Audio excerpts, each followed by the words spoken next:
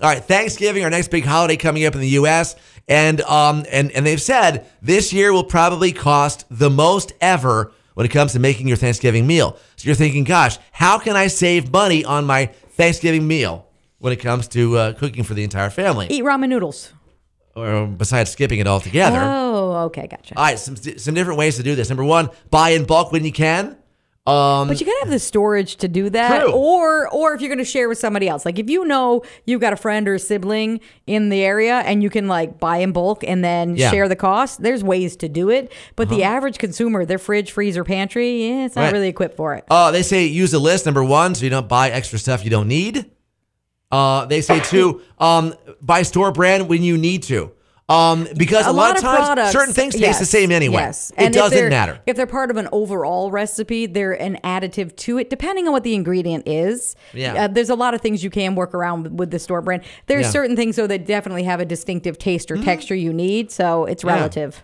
They say too, I mean, there's different clubs and points and ways to save money on your grocery bill that way. That's a good thing to do. Also, they say too, maybe some higher priced staples you've been used to. Maybe you skip that and get something cheaper and start something different, a new tradition. Yeah.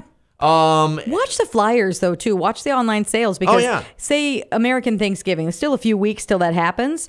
And even Christmas dinner, if you see it's on sale, but you know that you don't have the holiday for another couple of weeks, buy a couple of things now. Have that list on your fridge, cross them out, and then you can use a coupon or get cost savings that way. You don't have to do it all in one fell swoop if you're strategic about it. They say too, buy your produce in bulk if you can. Spinach, red, white onions, sweet potatoes, squash, pumpkins. If you can buy them early and store them, I guess, for a little while. You can dry them, store them, freeze them. Right. Some people have like a root cellar, which is great for things like potatoes. And honestly, potatoes last a really long time. So even when they start to grow an eye out of them, the potato itself is fine. They're just trying to regenerate. And as far as like turkey is concerned, if you don't need to have a full-on big turkey, don't get that. Get turkey legs, turkey breasts. That's cheaper and easier to prepare anyway. Some people will get duck or chicken too. Yeah, that's still poultry. So you have options. Yeah, something different. Yep. More info about this right now at the Yes FM Facebook, Twitter at 967 Yes FM, and the Mercy Morning page at yesfm.com.